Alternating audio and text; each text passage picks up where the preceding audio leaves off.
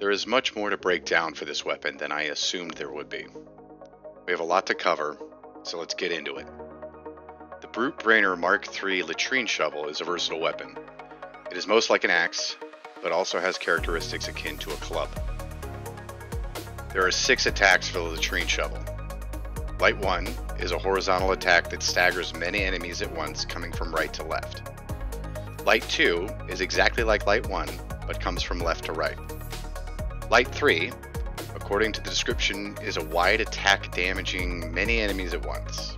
However, there are only 2 enemies that can be cleaved with this attack, Groaners and Poxwalkers. This is mostly just a strike down coming from right to left at a 45-degree angle. Heavy 1 is referred to in-game as a strike down, and that is exactly what it is. However, it can cleave the exact same targets as Light 3. Heavy 2 is the exact same attack as Light 2, but is slower and has more damage and cleave. The special attack is a devastating uppercut that delivers enough stagger to trivialize some of the more potent regular enemies in the game, such as Ragers and Maulers. If spamming light attacks, the attack pattern is Light 1, Light 2, then Light 3, followed by Light 2 and Light 3 forever. You can't get back to Light 1 until you end your attack chain. If spamming heavy attacks, it's Heavy 1 to Heavy 2 all day long. There are great combos that exist that you should be aware of. The Light Heavy combo, this is Light 1 followed by Heavy 2 ad infinitum, is perfect for horde management. The Heavy Light combo, this is Heavy 1 followed by Light 2. Remember that Light 2 is a watered down version of Heavy 2 but is faster, and either continues into Light 3 or you can go back to Heavy 1. I tend to use the former to attack regular enemies after a heavy hit, or I block cancel to get back to Heavy 1. The special light combo is if you light attack after your special attack, you will access Light 3. The special heavy combo, if you heavy attack after your special attack, it will access Heavy 1. That's it. Including light attack spam and heavy attack spam, there are 6 base attack patterns for this weapon. Let's talk about cleave. It's important to note that the maximum number of targets you can damage from cleave with the latrine shovel is 3, and the maximum number of targets you can hit depends on 2 things and possibly a third: the attack you are using, the enemy type you are hitting, and perhaps the crowd control modifier.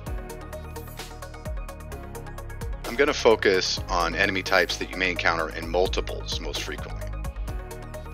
However, before we get into that, you should know that there are commonalities among the attacks that lend them to grouping. I will be ignoring the special attack for now, leaving us with 3 groups to break down by the amount of cleave each group provides. The cleave groups. The first cleave group is single target. This is Heavy 1 and Light 3. As mentioned before, Groaners and Poxwalkers are an exception, as you can hit and damage 2 of each enemy with these attacks. Everything else you can hit only 1 target with these attacks. This is the most simple of the groups. Let's move on.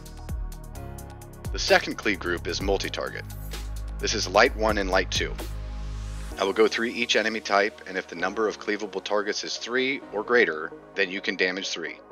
Anything below 3, you will only hit and damage that many. Groaners, you can hit 9.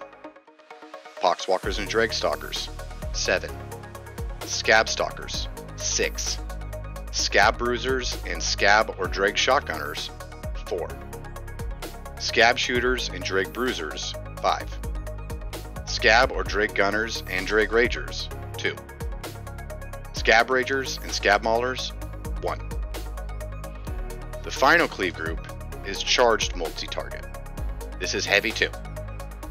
As before, I will go through each enemy type, and if the number of cleavable targets is 3 or greater, then you can damage 3. Anything below 3, you will only hit and damage that many.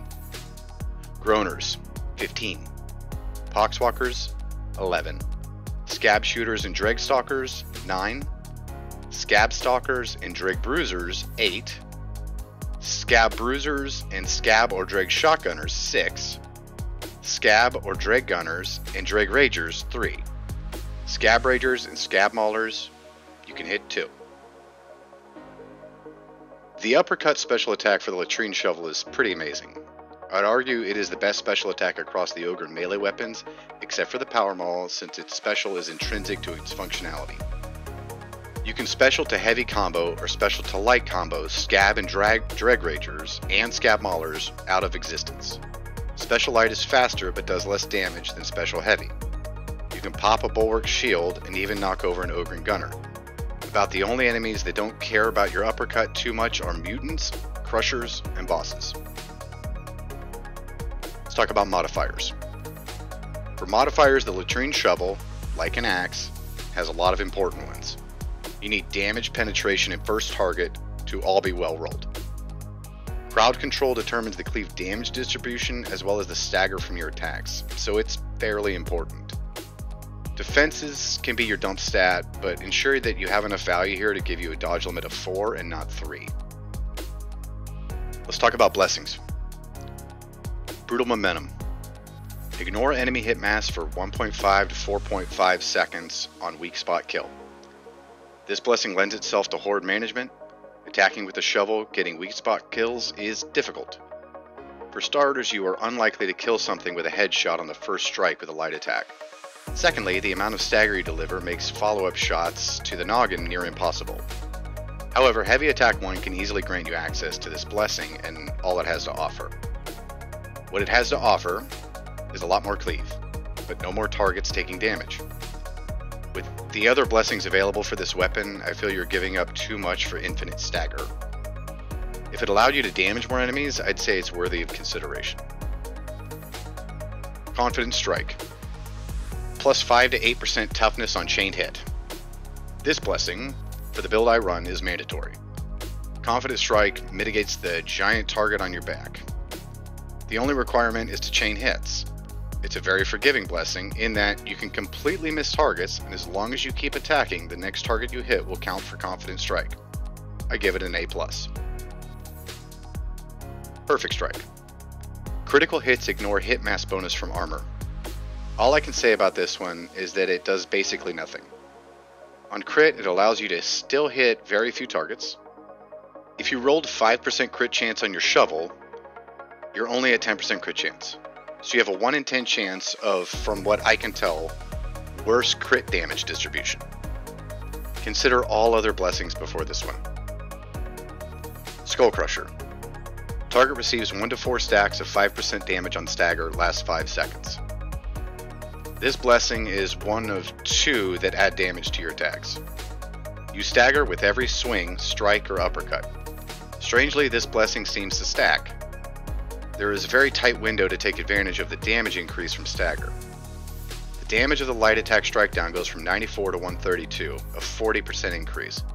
However, as far as I can tell, this debuff does not last 5 seconds. It only lasts as long as the stagger does. It seems broken to me. However, for spamming attacks, there really isn't anything better. Thrust. Plus 5 to 20% power, scaling with charge time, heavy attacks. Stacks 3 times. This is the second blessing that adds damage to your attacks, but only to heavy attacks. Thrust is a great blessing, but in its typical usage, you are likely to only get 0 or 1 stack of thrust during light-heavy horde management combo. I find myself using heavy attacks on this weapon about half the time, so if you have this on your spade, it is in the top 3 among the pickings. Thunderous. Target receives 1 to 4 stacks of 5% brittleness on hit, lasts 5 seconds. This only affects hits against flak and carapace.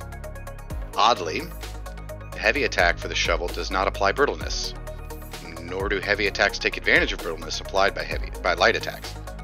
This seems very broken. Because of this, I cannot recommend it. If it behaved as it likely should, it's definitely worth a look. The latrine shovel is a special weapon in the Ogryn's arsenal. It is pretty good at dealing with everything while not really being the best at anything except for the potent uppercut and the trivialization of certain enemies that tend to cause players grief. The top 3 blessings in my opinion are Confident Strike, Skull Crusher, and Thrust. Based on what we've discovered in our time together, I have a hard time choosing between Thrust and Skull Crusher. If you run a shovel with Skull Crusher and Thrust, you're going to need a source of generating toughness. The feats Smash 'em Good and best form of defense will both work fine with this weapon. Smash 'em good will work all the time with heavy 1, except when attacking a group of Groaners or Poxwalkers, and best form of defense will be in use constantly during horde management if you're implementing the light-heavy combo. If you run a shovel with confident strike, and your play is tight, you can get away with running linchpin, benefiting the group. If you find you're still unable to keep your toughness up, resulting in taking unnecessary health damage, run one of the other 2 feats I previously mentioned. The latrine shovel is the closest thing the Ogryn has to an axe currently, and if you're a fellow axe lover, it will more or less scratch that itch. The weapon gets a lot of grief for only being able to hit 3 targets. Having a target cap for damage is fairly standard across most of the ranged or melee weaponry in Darktide. From what I know, the only weapons that aren't subject to this cap are weapons with a cleave targets modifier. Do you think the latrine shovel should damage more than 3 targets per swing? Do you think brutal momentum should be the medium through which more targets damage is achieved? Or do you think it's fine as it is? Leave a comment down below with your thoughts and let me know what you think. Is there any part of this video you found unnecessary or unhelpful? I'd love to know, so feel free to leave a comment concerning the format of this video as well. Criticism will only help me make better videos for our community. Thank you for watching. Please like and subscribe if you enjoyed this content. It would really help me out a lot. With that, I'm out. Peace.